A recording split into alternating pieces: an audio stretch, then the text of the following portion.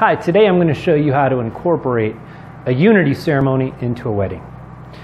Hi, I'm Island Mike with Wanderlust Bay Ministries, and at the end I'm going to give you sort of my dry run through of how this all goes. Typically what I do is I do the ceremony after the rings. So there'll be an exchange of the rings, at which point then I'll sort of do a transition, and then we move to the unity ceremony. Again, using the sand ceremony as our template. For sand ceremony, you've got a table, and I'm going to show you the setup that you typically will see. It's going to have, again, 3 containers, and it's going to have colored sand. As far as sand ceremonies, this is sort of what they might look like. Always have the couple stand on the back side, as I mentioned. So have them back. So it's good for the photographer. It's good for the guests, so they can all see it as well. As soon as you get to that point, you're going to direct the bride and groom where to stand. And then from there, you're going to begin the ceremony. All right, so here's sort of what it looks like. They've just exchanged rings, and I will say something like this. Well, Jim and Catherine, you have just symbolized your union today through the giving and receiving of rings, which is a relationship pledge between 2 people who've pledged their lives to one another. But today, you've chosen to further symbolize your union through the pouring of sand. So Jim and Catherine, I'd like you to join me over here by the table. And Jim and Catherine, if you could stand on the back side so everybody can see you. Sitting in front of each one of you is a container of sand. That sand represents all that you are, all that you were, and all that you will ever be. All those little chapters in your lives, those things that make you unique in who you are today, are represented by that sand. And what I'd like you to do is, Catherine, if you could first start and pick up the sand and pour about 1/3 of your container into the final vessel. Thank you. And now, Jim, if you could also do so. And keep doing that until you've used up all the sand.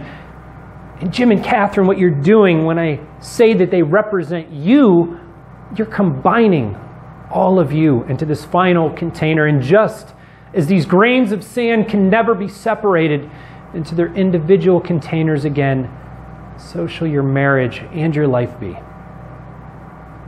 All right, Jim and Catherine, if you could join me back over here. That's sort of what it looks like. A couple of stumbling points. Again, you're in control. You have to direct them. Everybody is clueless except you. So you want to be, again, confident and forceful in how you direct them. Jim and Catherine, if you could please stand behind the table.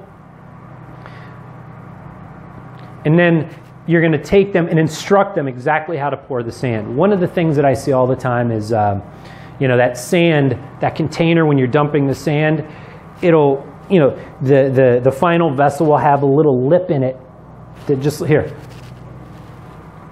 This one's a little wider, so the sand goes in pretty decent, but sometimes they're real small, and I swear it's like 8 little grains of sand go in at a time, and it's sitting there and it's taken 5 minutes and everybody's uncomfortable. And if you notice, the sand ceremony is just going to go on and on.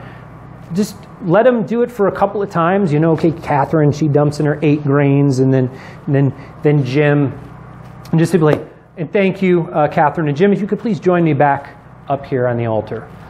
And then from there, you just go ahead after the ceremony, and you or the wedding planner or someone in the bridal party can go ahead and finish pouring the rest of the sand. So anyway, that's the sand ceremony in a nutshell. You just got to be prepared and make sure that you are in control. Otherwise, it just seems awkward and it doesn't go well, and it basically reflects on you. So anyway, check out additional videos down below in the comments. Let me know if there's a video I can throw up, whether there's a specific unity ceremony that you have to perform that you'd like me to show you my thoughts on how to do it, or just any other element of the ceremony that you have questions about. I'm happy to do a video specifically for you. Just leave it in the comments below. All right, thanks. Michael, Wanderlust Bay Ministries. Peace out.